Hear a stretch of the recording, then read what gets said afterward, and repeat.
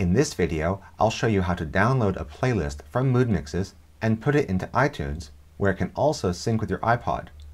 The reason to do this is so that you have music that you can listen to from your computer or from your iPod, even when you're disconnected from the internet.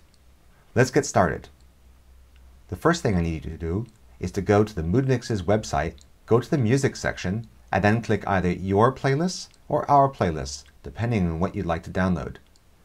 In this video, we're going to go to our playlists and then choose the funky rock choice.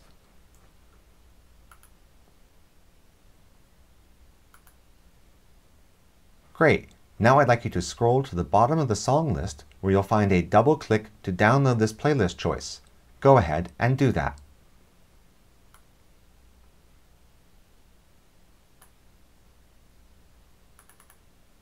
On this page, you can choose to download the playlist in whatever format you'd like.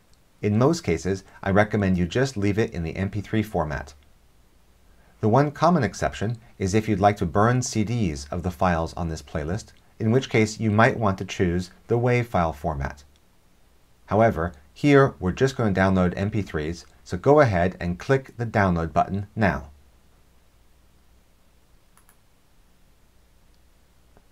moodmixes is now processing the songs to make a zip file for you. Once this is done, you can download the entire package all at once, where we'll be able to later drop it into iTunes. Great! Now your zip file is ready for you to download, so let's go ahead and do that. Click the Download Your Music button.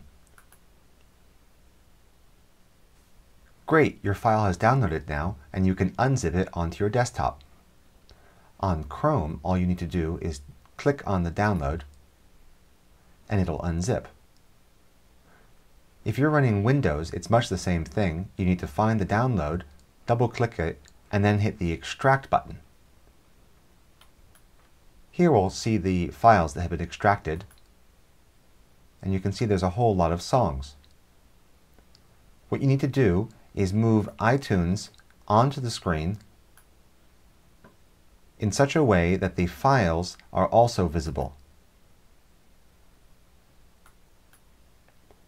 Click on the first song, scroll to the bottom, hold the Shift button down, and click on the last song. Now I click, hold, and drag, and drop all the songs here where it says Library. You know you're doing it right when a blue outline appears in iTunes.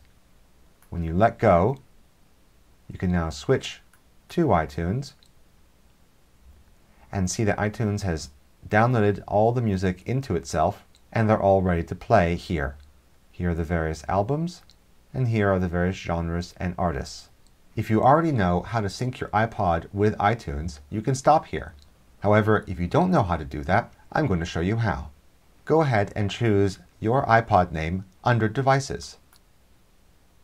Check the Music tab and make sure the Sync Music choice is enabled. Also make sure that Entire Music Library is also enabled. Once those are all done, go ahead and hit the Sync button.